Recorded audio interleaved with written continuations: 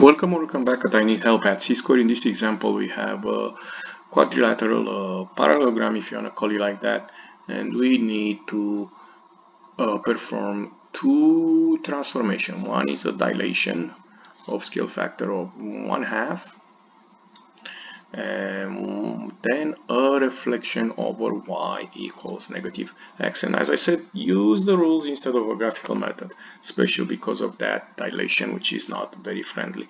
So let's see what I meant.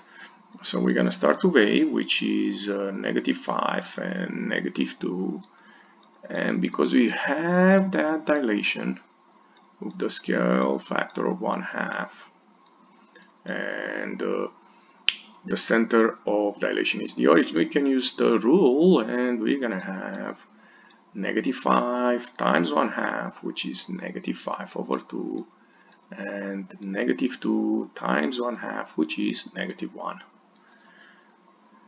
The same we're gonna do for the other points, b, which is -1 and -2. -1 and -2 becomes under the same dilation of scale factor of 1/2, becomes b prime, which is going to be -1/2 and -1. Point C, which has the coordinates -2 and -5, under this dilation of k equals 1/2, becomes c prime, which is going to be -1 and -5/2. So again, we multiply by that 1/2 the coordinates of point C. And the last point, point D, which has the coordinates -6 and -5, under this dilation over scale factor of 1/2, center at the origin becomes d prime, which is going to be -6 times 1/2, that is -3, and -5 times 1/2, -5/2. So this is the dilation. And now we have to do the reflection over y equals -x, which is this line. Oops, if I can draw it. Okay. And if you do not remember the rule, try to get one point like this one, reflect it, and get the rule. The rule is xy becomes -y, -x. In other words, x and y switch and the sign change.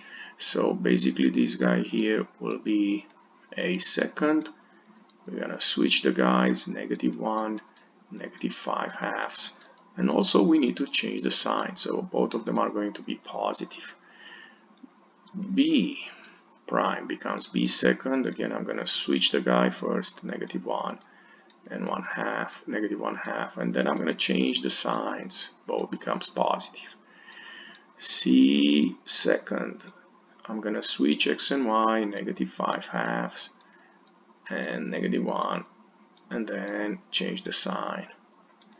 And then d prime becomes d second. Again, switch the x and y, and then change the sign. And if that pluses bothers you, you can erase them, because we don't really need them in this moment. So now we have the final answer for our problem. We did a dilation and a reflection. Let's take a look to the picture in case you want to see it. This is the final answer for our problem, and doing the graphical method will not be fun. You can see that in the graph we have here, in the picture we have here. If you enjoyed this video clip, don't forget to click the like button and come back on C-Square for more help. Thank you.